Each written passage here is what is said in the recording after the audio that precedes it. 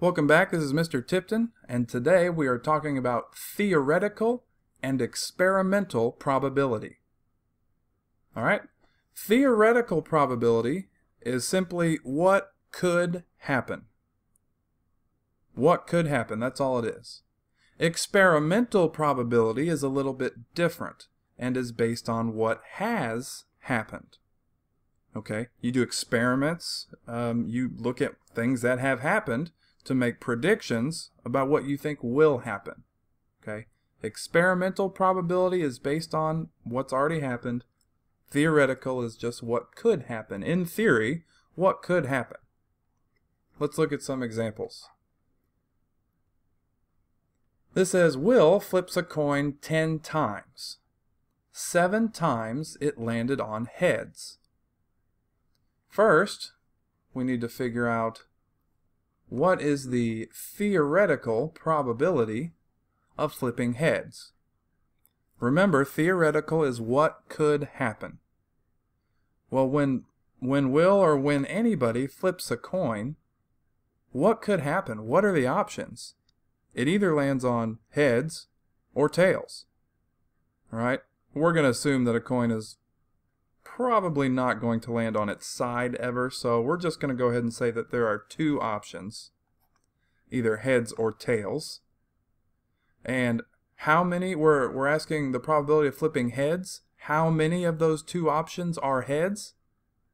Just one.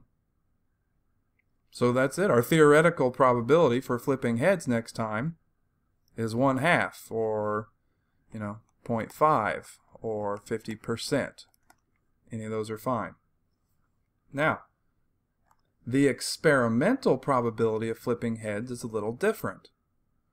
Based on what Will has done so far, he has flipped the coin 10 times, and 7 times it landed on heads.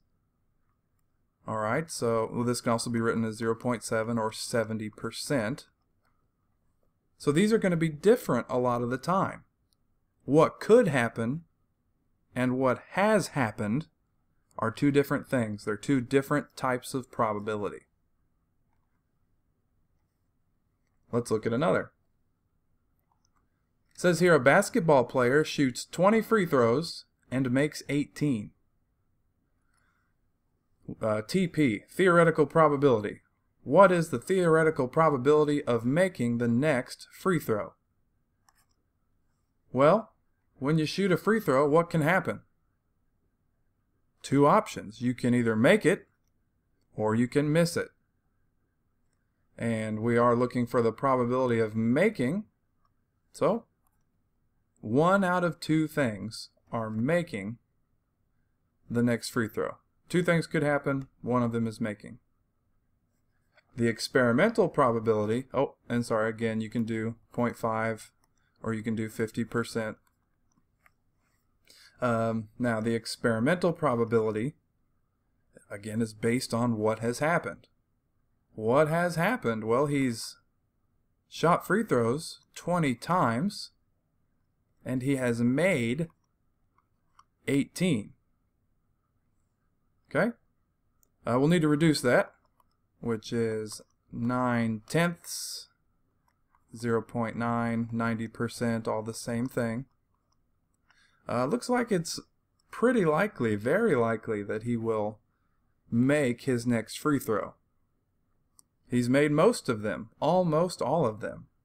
Based on what's happened, he or she will probably make the next one. But what could happen?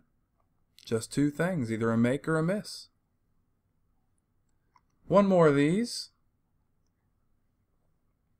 It has snowed every day for a week.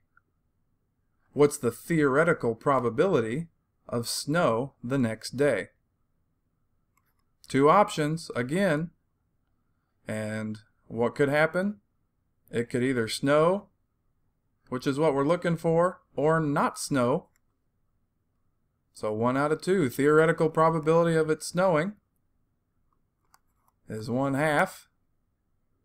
The experimental probability of snow the next day, well, if it snowed every day for a week, what's our experiment out of? Well, it's out of 7. There's 7 days in a week.